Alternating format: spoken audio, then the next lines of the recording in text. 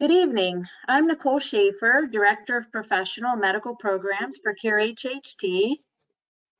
And I'm Phyllis Loveland, the Operations and Communications Manager for Cure HHT. And we'd like to welcome you to our virtual meetup, Cure HHT's new resource library. Before we start, I want to let you know that you can change the size of your shared screen on the GoToMeeting control panel in your top of your screen. This virtual meetup will be recorded and will be available on the Cure HHT website in the resource library for future reference, so you can share it with your family members. We have muted all phones and microphones to eliminate background noise, but we encourage you to ask questions throughout the conversation by simply typing your question into the gray panel on your screen. So I'm going to switch over to our website.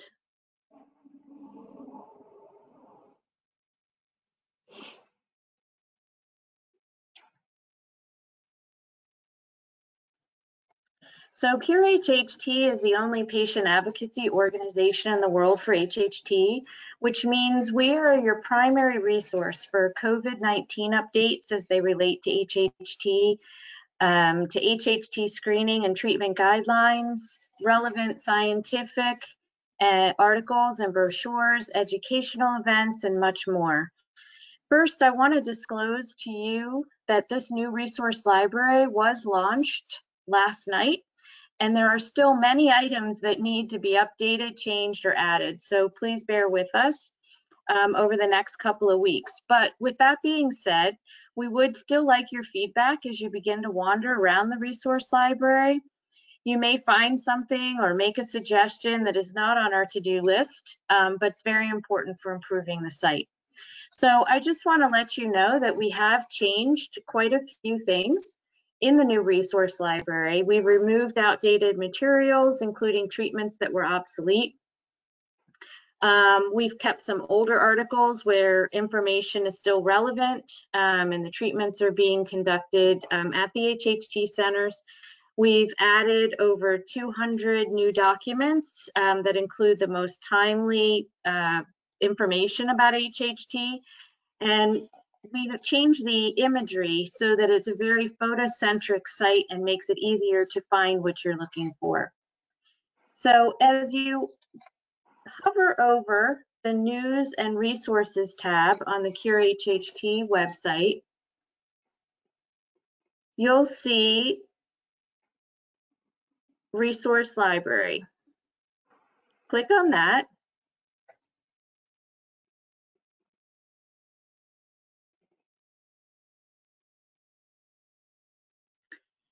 And you'll see the new landing page.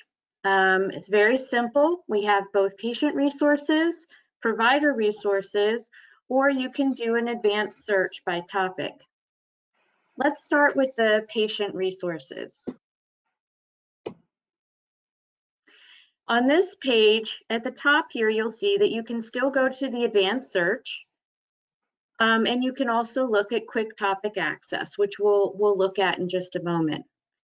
But I just want to show you how we've changed this setup so that we have these very visual boxes that go through each topic area: anemia and iron deficiency, brain, drug therapy, gastrointestinal, genetics, heart, HHT in children, insurance, liver, lungs, mental health, newly diagnosed, nosebleeds, pregnancy and women's issues, skin, and useful links to outside organizations. So let's start by looking in one of these topic areas, and we'll try anemia and iron deficiency. You'll see here that there are lots of related resources, and as you scroll down, they are in the order in which they have been published or entered into the system.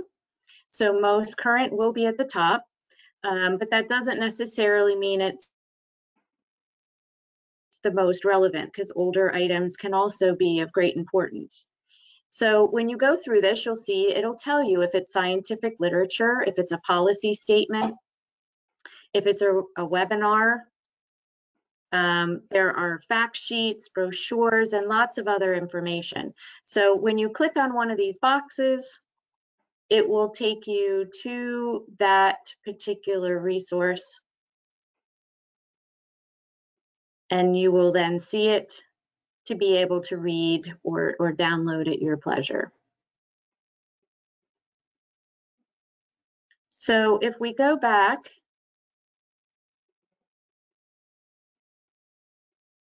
to the anemia page,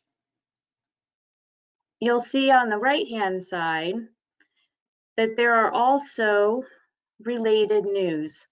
And this will include things like the coronavirus update page. It may have a news article that in this case was posted by Stanford, may have a relevant recorded webinar, may have a scientific publication, or it may even have a blog post. And if you're not familiar with those, this is a great way to see what people are writing about in the HHT community on a variety of different topics, that you can also search those topics by those blog posts. So it's a very interactive and integrated resource library, connecting all elements. Another way that you can search by topics is to click on patient topics. And when you do that, you'll see that every category that was listed in a box is also listed on the side here. So if we were to go into, for instance, insurance, you'll see that we have some organizations that offer some resources regarding insurance.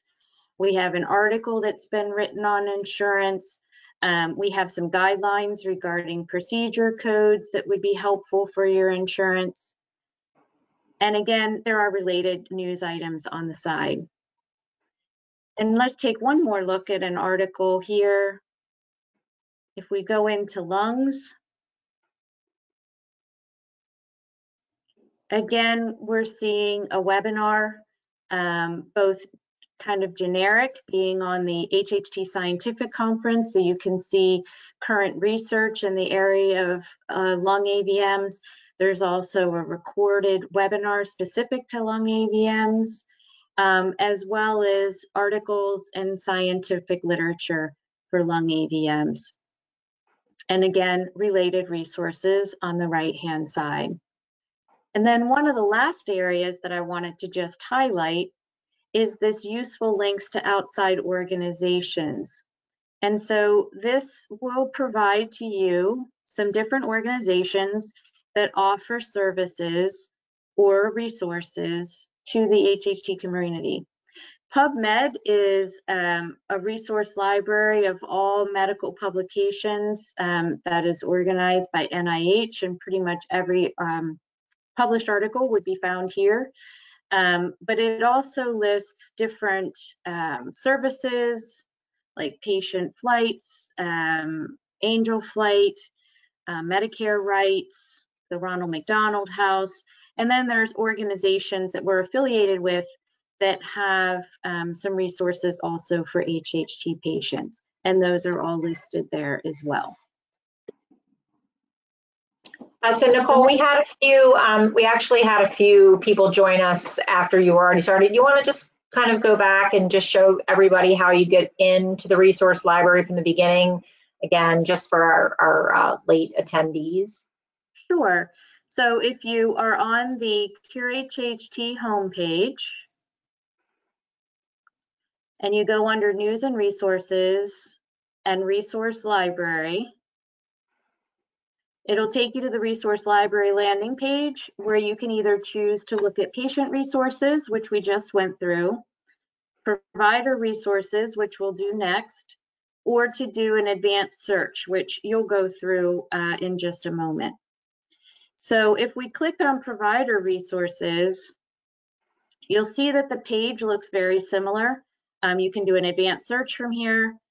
All of the topic areas are listed here in the boxes, as well as in the quick topic access. And just a few that I wanted to highlight that are a little different in the provider resources is we do have a source here for international guidelines for screening and treatment. And this lists the 2009 guidelines, as well as the 3 checklists that came out of that you can provide to your physician on brain AVMs, lung AVMs, and nosebleeds. And once the 2019 guidelines are published, which we anticipate at the end of July, they will be listed here as well. Another topic area that would be a hot topic for physicians that you may want to provide to your physicians is nosebleeds or epistaxis. And so again, here there's going to be a lot of scientific articles, public policy statements on the use of Avastin and HHT, webinars, but a lot of scientific publications on the clinical studies and the use of different drug therapies, specifically as they might relate to nosebleeds. And another topic area that there isn't a lot of literature on, but is one we get a lot of questions about, is pregnancy and women's issues. And so again, we have the abstracts here from the scientific conference that will relate to those specific topics. We also have a recorded webinar on IVF and pre-implantation. We have an article that was written on pregnancy and HHT. And so again, these are just good resources for your physician. There is also this topic area on the patient side, and these resources exist there as well. So what I wanted to let you know is that the Cure HHT Resource Library is not static. It is constantly changing, and we will be adding relevant publications, brochures, awareness materials, as well as partnership organizations and services on a regular basis. And I just wanted to let you know that in both the patient and provider sections, you'll see that there is a topic called newly diagnosed, or clinicians first seeing a patient with HHT. And we noticed today that these resources listed in this section, there are some that shouldn't be there. There are some that are missing. We've already started to make some of those changes. So this is one of the first sections that we will be changing over the next couple weeks. We also noticed that there are some website pages and archived materials that are appearing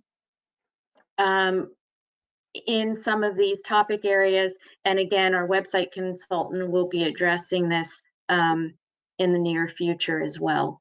So what I want to do now is I want to pass this over to Phyllis so she can go through the search functions and show you how to find specific topic areas. So Nicole, can you see my screen now, or? I can.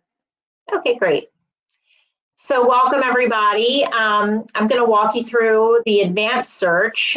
So we're already here on the advanced search page, which you saw when Nicole was on her page. She showed you the patient topics and provider topics page, but on the advanced research page, or the advanced resource search, you can see you can flip back to your patient topics page, which is very easy to do, and then you can go back and forth to your, go back to your advanced search. So you can flip-flop between the two, and same thing here, you can click to your provider topics. There might have been something you wanted to look at, and they're like, well, I can't find it here, I want to do a more advanced search. So the option's there. So you can toggle back and forth between the two.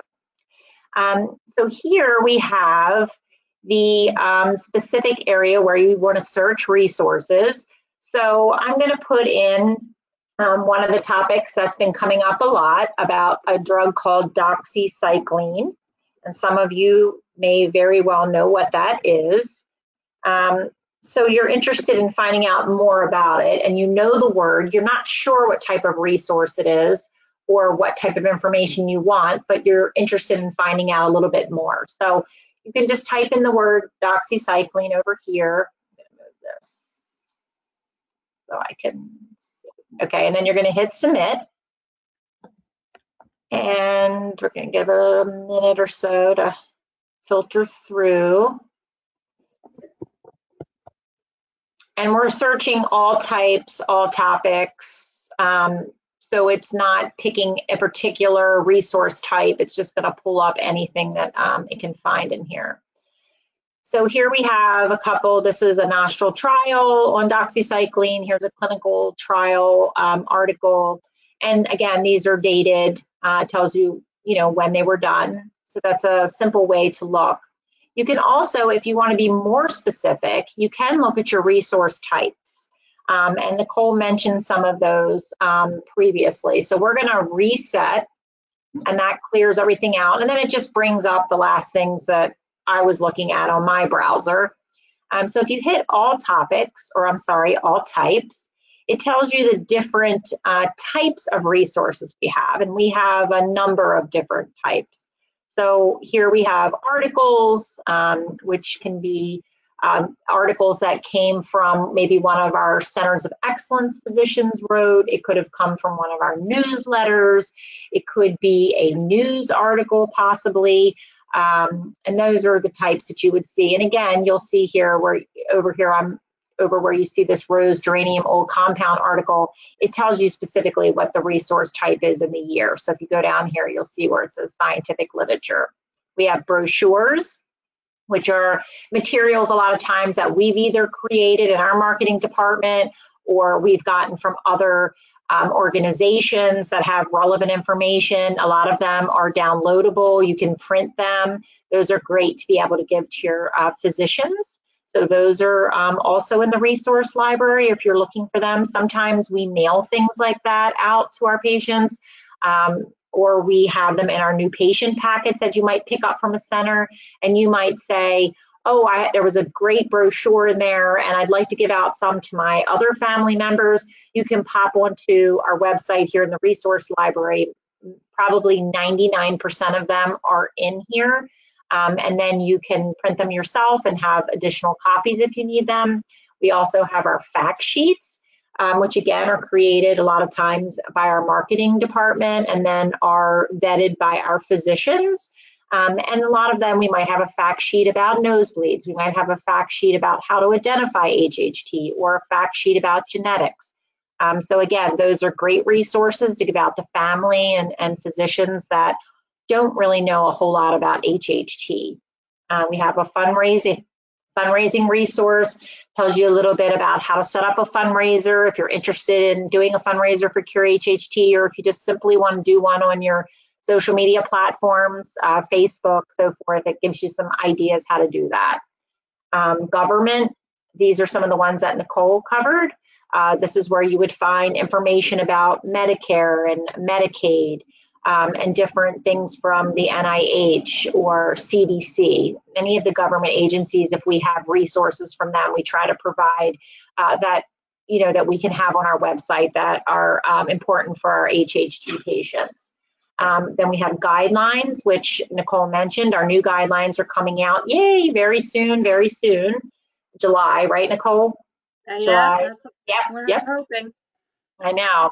So that's been a hot topic. You probably all saw that on the front page of our newsletter that just came out last week. So those will be posted in there. And then I think, Nicole, you want to just mention about there'll be a site for those as well for people to look at on our site? Sure. So there will be a separate website specifically for the clinical guidelines. It will provide the guidelines as a whole publication, but it'll also break it down into the individual topic areas. There are 6 new topics for the guidelines in addition to the ones that were in the 2009 guidelines. And so our website will be linking to that website to give you a direct connection to the newest guidelines for screening and treatment internationally. Yeah, that's going to be great. Our next up is organization. These are, again, Nicole mentioned earlier, NORD, the Pulmonary Hypertension Association, different organizations that we partner with or work with in connection with HHT. So we have their resources here. Patient tools, this has been revamped. So there's a lot of new things in there. Again, resources for you to use for your physicians or guidelines. It helps you. There's some nutrition facts in there and things like that. Policy statements, some of those are geared towards more of our drug studies, correct, Nicole? I think some of those, like, I think I saw something in there for pazopanib and some of the other. Yes, I think the primary one we have right now is Avastin, which is bevacizumab, and its use in HHT. Scientific literature, those are many of the scientific articles or papers that are written by our physicians and researchers and published. And those are going to be in your scientific literature section.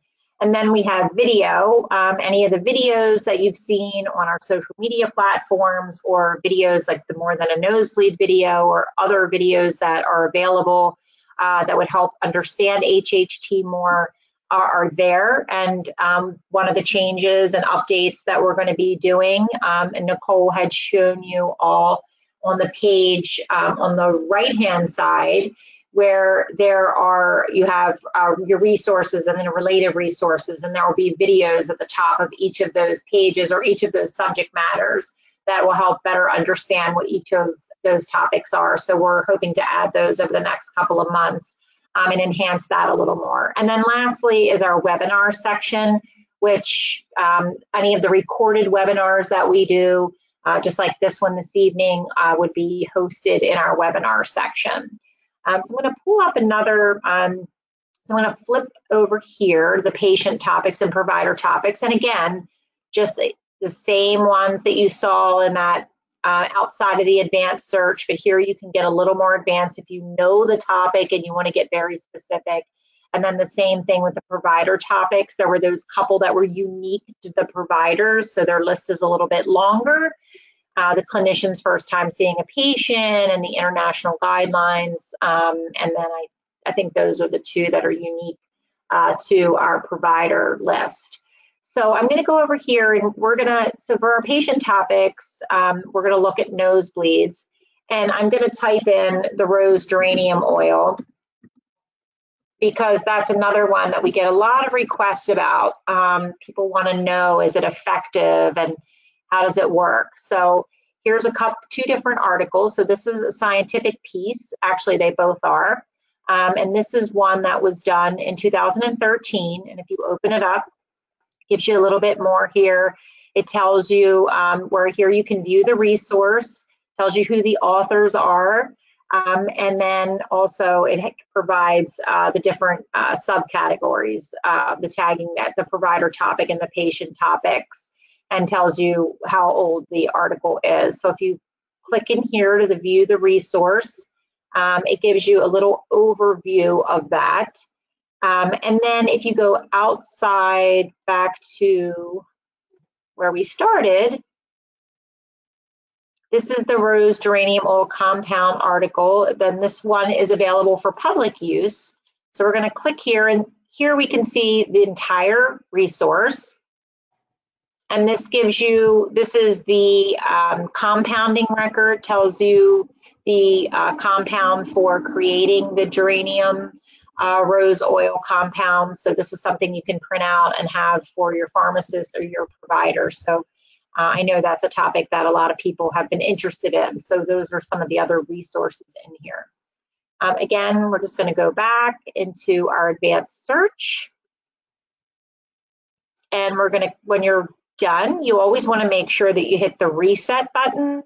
So that'll clear out. And then again, it'll leave up some of the articles that we were looking at previously, but it clears out your search bars and allows you to start over fresh and look at some new pieces.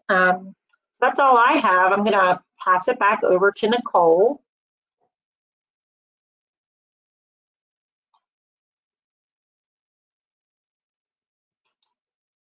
Okay, so do you see my resource library screen?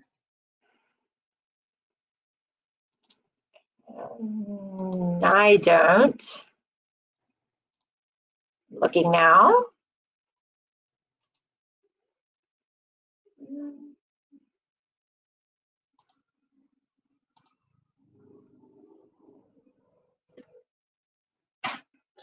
Do you see it now?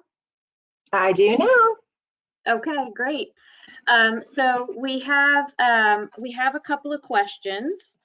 The first question is, do patients and providers have the same resources available to them? Do you want to answer that, or? Yes. So basically, you can go in the provider, even if you're not a provider, you can go in the provider section and look. There may be articles that are a little more scientific in nature that are on the provider side, but you have access to those. So you can certainly flip-flop and toggle between the two if there's something that you want to look at that's a little bit more in-depth.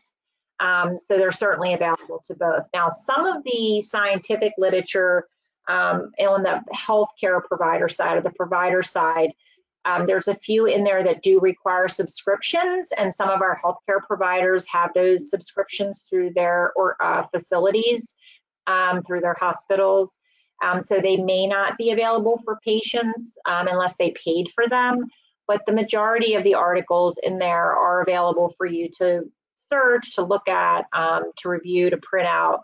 But they're just broken into those two separate groups. But yes, you can access both links. Okay. And I would say that there is probably some overlap in the patient topic areas and the provider topic areas, but there are also some things that are unique to one or the other. And so I would definitely start with the search that is most reflective of you, whether you're a patient or a provider. But as Phyllis mentioned, you can easily view the items listed in that topic category in either list. The next question is asking, are Cure HHT newsletters in the resource library? So we currently only keep the last two newsletters.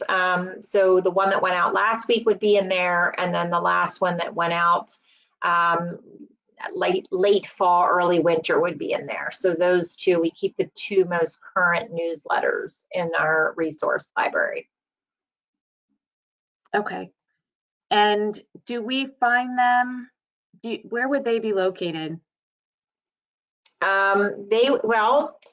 Depending on keywords. So for instance, they could be in a number of places. So if, let's say, there's an article in a newsletter about anemia, and you type in the word anemia, one of our newsletters may show up because it may contain an article about anemia.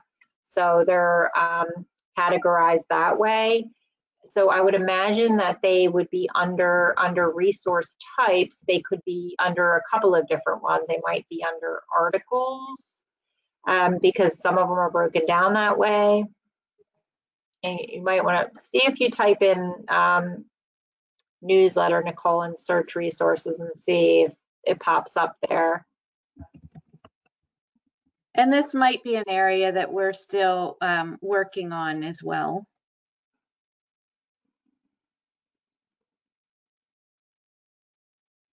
Yeah. Oh, so when I typed in.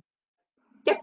There's the Cure HHT newsletter. So you'll see that's the latest. So we don't have the latest one, is probably not up yet, but is probably up on the site. We just sent it out, and it'll probably be, it hasn't been tagged to be in the resource library yet, but that'll be the next one that'll go in there. So you will be able to find both of those. Okay. And in the next question is asking about where the clinical guidelines can be found. So I would say here, either under resource type and guidelines. And if you didn't know exactly what they were called, and like Nicole said, you just typed in the word guidelines and hit submit, you didn't put anything in the search resources, it would most likely just pull it up. You wouldn't have to be super specific as to what it was called. That would help you find. Right, and so these are providing some guidelines that are from other agencies as well, but this does also include the 2009 guidelines. So, you know, looking under the resource type, you could put it into the search bar here, or I believe it's also, let's see, do a reset. Under the provider topics, under international guidelines for screening, it would be there as well. So we have a question asking about how a patient becomes part of an HHT study if they don't live in a city that has an HHT center and can't travel to one of those centers. And they were asking if that information could be found on the resource library. And the clinical trials are not located in the library. If once there is a clinical trial and they publish their findings, that would be located in the research library. But if you're looking to participate in a clinical study, you would go to our homepage under research, click on clinical trials, and then any ongoing clinical trials that we have would be listed here. And then if once you look at it, you can learn more about the study, and it'll tell you if you need to travel to the HHT center, and if so, how many times. They might have a telemedicine option. So the best thing to do is to look at the study, see if one's interesting to you, contact the PI that would be listed there. So like in this case, there's one at UCLA and the University of Toronto. I'm sure that you have to go to one of those two locations. So this particular study wouldn't be available outside of one of these two HHT centers. The other place you can look is under the clinicaltrials.gov. And when you look here, you can research under hereditary hemorrhagic telangiectasia. You can also look under HHT. You will get different results depending on what you type in there. But these will list all the clinical trials around the world that are going on in HHT and whether they've been completed or ongoing, and everything that you would need to know about that. So thank you for that question. But the clinical trials are not in the resource library, only the publications for them. So the next question is asking, why do the scientific conference summaries and publications appear on so many pages? Phyllis, would you like to take that? Yes, because most of them cover a wide range of topics and pretty much every single topic. So if someone goes in and they specifically only look in the anemia, you know, if they go in the anemia portal and they look in there, we want to make sure that they're not missed because there may be something very key in that scientific conference section. So yes, that's the reason they're in all of them. They're pretty much in every one. I think they're not in insurance and newly diagnosed, but they're in all of the other topic matters, lungs, anemia, you know, nosebleeds, because all of those topics are covered at our scientific conference. Okay, great. Well, these were some great questions, and we're sure that you're going to have many, many more as you start to really wander around and explore the resource library. And so feel free to ask them as you come across them. So tonight, we just want to say thank you for joining us. and attending tonight's virtual meetup. We are all in this together. That is our hashtag for June Awareness Month, but it really is all year round, 24/7. And we just want you to know that we are here for you, the entire community of patients, families, healthcare providers, and researchers, and that you can rely on us to provide the most current HHT resources. As you can see, the resource library is a work in progress. So we hosted a presentation on this at noon today. Already discovered that there are some items that needed to be addressed. Some of those have been taken care of before tonight's presentation, and others we know are on a to-do list. And so we just ask that you be patient with us, but we also want your feedback. So you will receive a short survey after this presentation. Please take a few minutes to give us that feedback. But even, like I said, after this presentation, you're going to go and explore the website, explore the resource library. And when you come across things, email us at hhtinfo@curehht.org. With your questions, your comments, and your suggestions, because as I said, we're here for you. These resources are for you, whether you're a patient, a healthcare provider, or even a researcher. And so we want to make sure that we're meeting your needs. And just remember that, as we mentioned, all previously recorded webinars can be found in the resource library. Our next webinar is Managing Stress and Emotional Hurdles in HHT. It will be presented by Dr. Abby Hughes, who's a rehabilitation psychologist and assistant professor at Johns Hopkins. She'll be giving that presentation next week on May 27th at 6 p.m. So we don't want you to miss out on this very informative conversation, especially during the times that we live in currently.